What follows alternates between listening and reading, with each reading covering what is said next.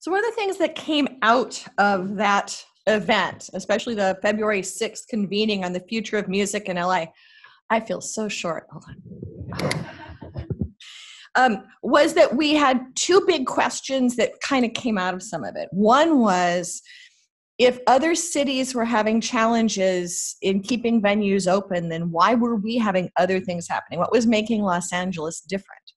And the other one is that we don't tend to map or track Los Angeles. And so one of the great conversations that came out of that was from the Now Institute, talking about a mapping that they were in the midst of. And so please help me welcome Philippe Maman, and I'm probably mispronouncing Philippe's name. No, that was okay. From the Now Institute, I will pull up his slides to share visions of Los Angeles and what does Los Angeles look like. Ben kind of has teed this up, that we have such a diverse and spread out Los Angeles. And why are we this interesting mix of legal and non-legal and interesting venue? So let's bring Philippe up to the table here. Thank you, Philippe. Thank you, Gigi. Hi, everyone. My name's Philippe Maman, and I work for the Now Institute. We're an urban design research organization based here at the architecture department at UCLA. And today I'm filling in for our director, Isang Yi, who unfortunately could not be here. But I am. So our current focus is on musical education in Haiti. And at a larger level, the focus is actually on how cultural heritage is connected to the urban development needs of Port-au-Prince and Cap-Haïtien. And what you're looking at here is the current design for a campus master plan outside of the center of the city in Cap-Haïtien. And this campus is actually going to be the largest performance space in the city. It's going to seat over 2,000 people. And by 2020, we will have this band shell here constructed. And what that's going to be is a place for not only the 450 students that the campus will house to come and connect music to their own education and to the needs of agriculture in the city and urban development, but also a place that showcases how structures like this can be earthquake and hurricane resistant and allow the culture of Haiti to persevere throughout the natural disasters that we know are going to be coming down the line. Another one of our ongoing projects is the UCLA Sustainable LA Grand Challenge. And this is a publication that we've been working on with professors Mark Gold and Richard Wirtz here at UCLA. And the goal of this publication is actually to start more interdisciplinary conversation around the issues that face LA County as we approach 2050 and our population increases to 11.5 million people. And we need to transition to things like 100% renewable energy usage and local water usage and enhanced ecosystem health. And the reason I'm mentioning this now is not only because it's on the printing presses at the moment, but also because we're trying to connect these issues to issues of cultural diversity here in Los Angeles. And this has actually been one of our significant platforms in the research that we're performing to date. Right now, what we're looking for are indicators of public spaces that are conducive to preservation of cultural heritage and of new cultural expression. And what we've come across and what seems to dovetail with your goals here at the Herb Alpert School are musical venues and their trajectory in LA and their confluence with urban development in Los Angeles. We know that music venues draw people to new areas of the city. They draw people from other cities into our city. And they encourage things like business development in underserved areas and transit development, things that we know are necessary to help build equity in our city. And again, we know that culture is inherently connected to those things as well. And what we're actually interested in is what takes a public space from being conducive to informal expression and temporary expression, things like busking, to a more formal center. Is it availability of shelter? Is it the actual spatial characteristics of that place? Is it the confluence of streets? Is it access to a transit hub, to pedestrian traffic, to auto traffic?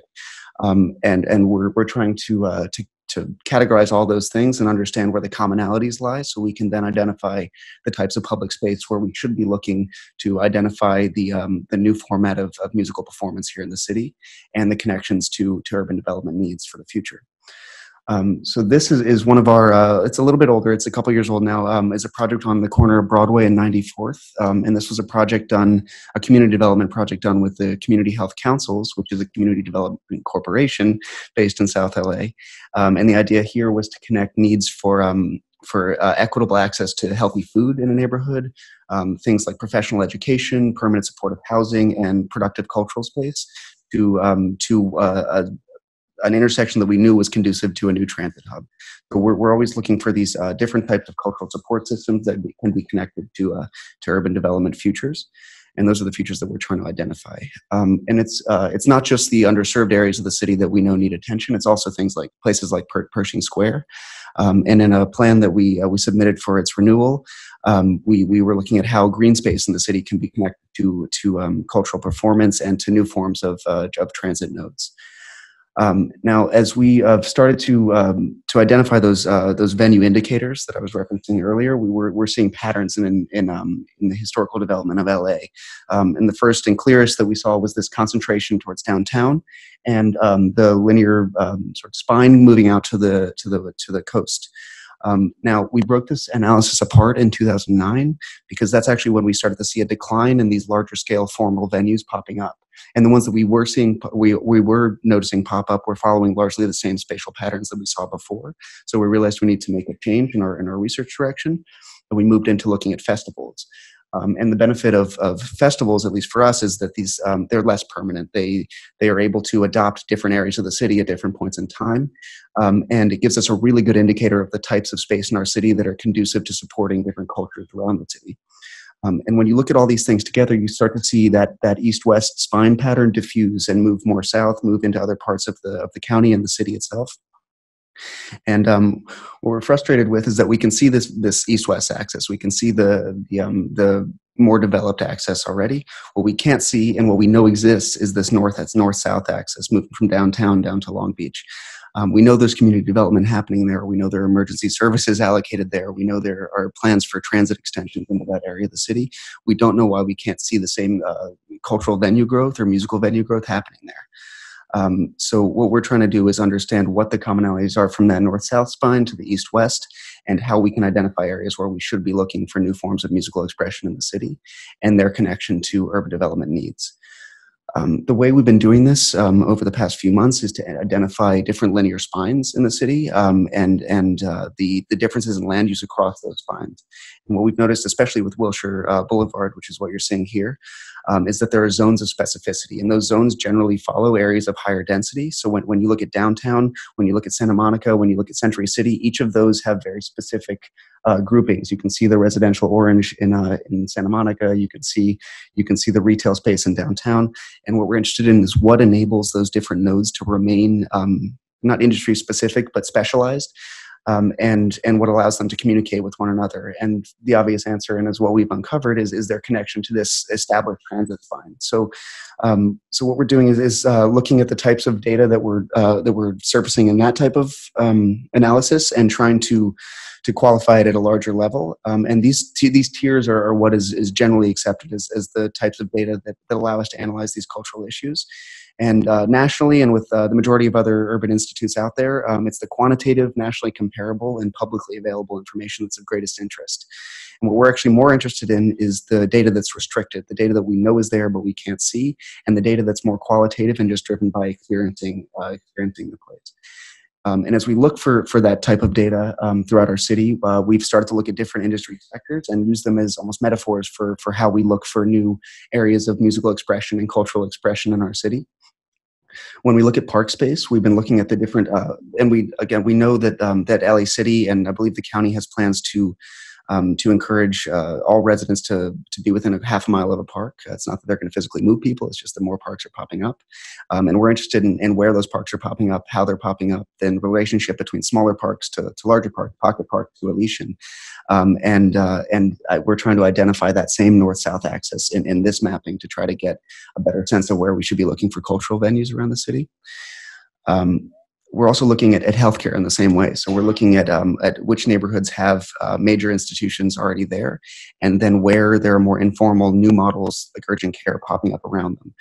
What is it about a neighborhood that's conducive to an urgent care unit popping up without the magnet of a hospital already existing? What is it about a hospital that encourages other urgent care units to pop up around it? So we're trying to apply that again to venues like the Wilshire and the Hollywood Bowl that can encourage other informal performance, and then we're trying to identify other areas of the city where that's happening. So again, you can start to see that north-south axis popping up, and it's frustrating that we can see it in every other sector besides music, but that's what we're trying to fix.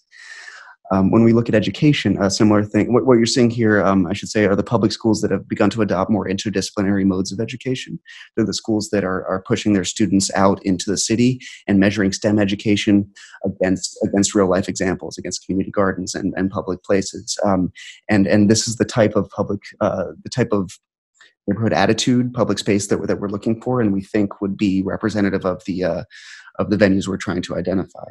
And again, what's encouraging here is you actually start to see that east-west, north-south patterning diffuse. It's less obvious here, and that means that there's cultural expression going on all over the city that we don't know about and that we can identify if we can identify the commonalities in these patterns. Now, it's not only the formal institutions or the established institutions' successes or open-mindedness that we're looking for.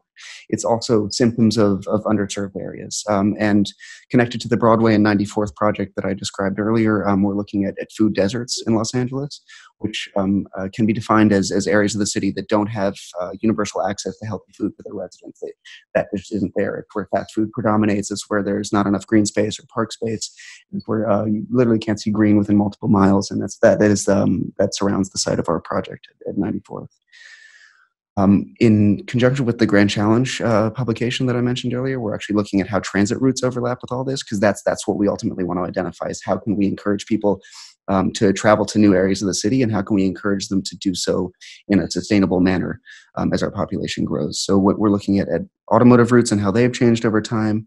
We're looking at the public transit routes like rail, and we're looking at the city's plans for extensions there and how that coincides with the areas of the city where we know musical expression and cultural expression of any kind is happening, and we're trying to identify where that gap is and why there's a gap in general.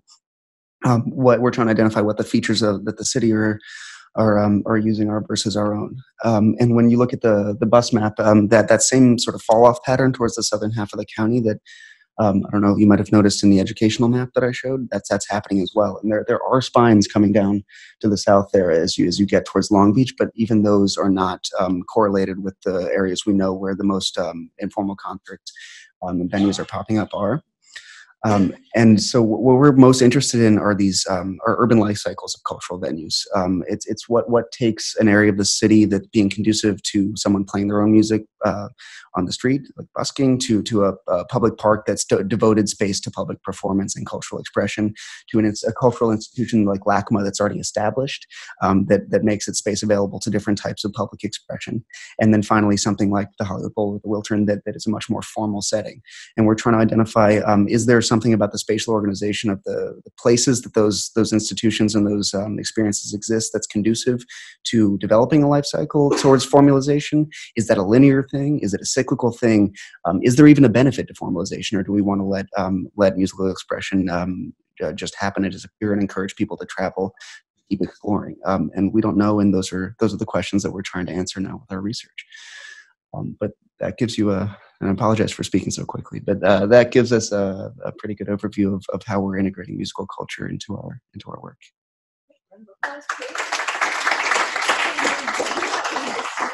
Okay. The beautiful box of doom. Box of doom is open. Any questions from our live studio audience? I will gently toss you the box. Hi, I was curious if schools were also a part of this kind of research, where schools and communities, because I would think families and education is a big piece of also this, and how it supports theaters or venues or performance. That's another feature that I failed to mention actually about the educational side of this research. We are looking at how communities push each other to expand into new types of states. And the reason behind all these publications that we put out, like the Grand Challenge, is to spur that type of interdisciplinary understanding. It's not just around cultural venues. So if we don't understand how schools, how public space are approaching the same issues, we won't be able to identify those areas of the city where data is missing. I would think that the relationship between the two also actually strengthen, because if young kids are around that kind of music, then you're going to be driving sort of the future musicians, you know. And that's our goal in Haiti as well, as we know that the youngest generation there is the largest generation. So we need to instill this sense of pride in the cultural heritage of the place and attach that to solutions for present day issues. And it's not different here in LA. It's different problems maybe, but it's the same logic. And a hand there and a hand there. And I apologize if you just share So Nadine Levitt, and I have a music technology company called Whirly EDU. And I'm also on the board of the the education at the Broad State Committee. Wonderful. I couldn't help but notice that on the map that our venue wasn't included because it didn't actually reach down to San Pedro, which is part of the city of LA. And Grand Vision Foundation is a cultural space, a performance venue, and an arts education organization. So that might be, and there are a couple other spaces in San Pedro as well. So it might be nice to include that area of LA. It would. In the and research. I should have, I was trying to avoid mentioning actually earlier that we are early in this research and we haven't completed the map. And you can see it also doesn't extend up until into the north part of the valley or up along the coast. So we are still populating these maps and trying to create the patterns that we can then analyze. It's amazing research. It's wonderful. And because of my work in arts education in LA, I also know that many cultural spaces are involved with arts education and have arts education arms, and those are some of the most vital cultural spaces in the city. So that has been mapped as well by LA County quite extensively. So that might be another way to research those cultural spaces and what's happening in community by looking at those pretty well mapped arts education efforts of performing arts organizations and cultural spaces. And that is something that we're looking at as well, but our attitude is more trying to reverse engineer from different types of or other sectors to try to identify new public spaces and things that might have been missed already in those mappings. Yeah, it's wonderful work. So thank you for sharing. Hi, my name is Connie Corley, and I'm from Fielding Graduate University, Professor Emeritus from Cal State LA, and produce and host a show on KPFK-FM. And there are a few things just very quickly. I realize you're looking at the city, but obviously San Gabriel Valley and some of these adjacent areas, Pasadena, which used to have a festival every summer, and the Levitt Pavilion, that seems to have disappeared, things like that. But I'm interested in also the sense of neighborhoods. So if you look at areas like Boyle Heights, which has this rich cultural history and, you know, is in transition, I'm wondering if you're going to take any kind of like a neighborhood focus. Yeah, I mean, what we're trying to identify is not just public intersections and plazas, but also neighborhoods as a whole that don't just need help, but need to change formalized systems that have been in place for decades. Right? And Boyle Heights is just like that. There have been different dominant cultures in that area over time, and it seems to adapt and adjust of its own accord. And we're looking at those types of places as well. We are. We're going to move to the next speaker as I talk to the box. Philippe, how would people get a hold of you guys to be able to, everyone's bios and organizations are linked from musicinla.org as well as from the event pages. If you are thinking, wow, this is a wonderful young man, I'd like to have him come speak at my organization, that's good. But how would they find you guys? You guys could find us at thenowinstitute.org. Or you can walk right across the street to the Architecture and Urban Design Department, and we'll be there in room 1117. Excellent. Yeah. Round of applause, please, for Philippe.